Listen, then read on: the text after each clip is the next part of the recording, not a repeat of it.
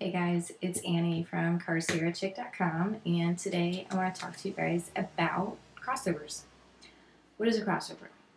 Well, a crossover is, in its most basic form, just a filter. It's a filter of frequencies. So when you have subs and you have an amplifier, you'll notice on the side of the amp there's this thing that says LP filter. And what that means is it's a low pass filter. And we're only filtering through to that subwoofer lower frequencies. And on a 4-channel amp, you're going to see HP filter, high pass filter. And what that's going to do is only filter through higher frequencies to those interior speakers. And we do this because each component plays certain frequencies better than others. So you wouldn't want to put treble and mid-range through a subwoofer. It's just such a large speaker that it's really designed just to play those lower frequencies. Same thing for 6.5s, 4-inch, 3-inch speakers. You really don't want to try to put bass through those speakers. They crackle, they break up, they distort because they're not designed to play those lower bass frequencies. So if we filter our frequencies before they get to our speakers so that each speaker can play what it's best designed to play, everything's going to play a lot more efficiently, a lot cleaner. So it's important to get these crossover settings right. A lot of head units these days have crossovers built in, and that's a good thing. It allows you to be pretty flexible when you're building your system. You could start with, your head unit, then do some subs, and maybe leave the stock speakers for now, or even upgrade speakers but power them off of the radio rather than off a separate amplifier. So if your head unit has crossovers built in, that's going to allow you to filter those frequencies going to those interior speakers. And ideally, you want to have like 6.5-inch speakers, and you want to have those playing around 80 hertz and up. And then you want to have your sub playing around 80 hertz and down. So both are going to be set at 80.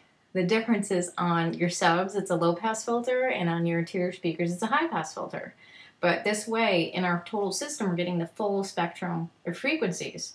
You would not want to set your crossovers on your head unit, say, like 120 hertz, and then have your sub in the back playing in 80 or even 60 hertz and down, because now you have a gap. Now you have a gap between 60 and 120 hertz that you're just not getting, period, throughout that whole system. Those frequencies have been cut out. They've been filtered out.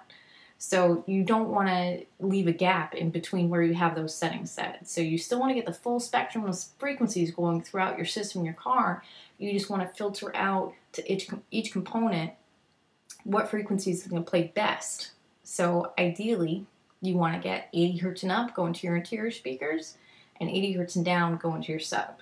Now, once in a while, you get into a situation where a car it's just got small speakers, Cavaliers like in front, and Pontiac Sunfire, stuff like that. A lot of GM vehicles, like 2000 to like 2003, even I think earlier than that, maybe like 97, they put these small ass speakers in the front, like 4x6s, and then you got these 6x9s in the back.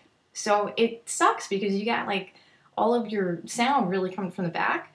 So in a situation like that, you want a head unit or an amplifier that has separate crossover settings for front and for rear.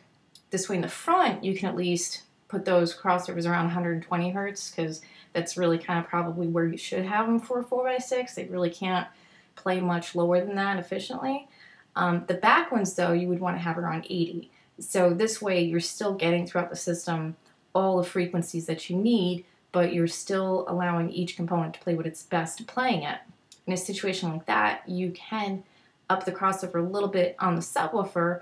This way, you're not missing that frequency range. So I hope that helps clear up what a crossover actually is and what it does. And another time, we'll talk about crossover networks, which is different. That's a crossover between like a speaker and a tweeter. But for today, I just wanted to kind of touch base with you guys. And, when you see that on your head, that LP filter, that HP filter, what does that mean? Or when you see it on your amp, now you guys know what that means and about where you should have it set. If you have any questions for your particular stereo setup, where you should have your crossover set, just email me or comment on the blog here, and I'd be happy to help you out. All right, guys, till next time, thanks for watching.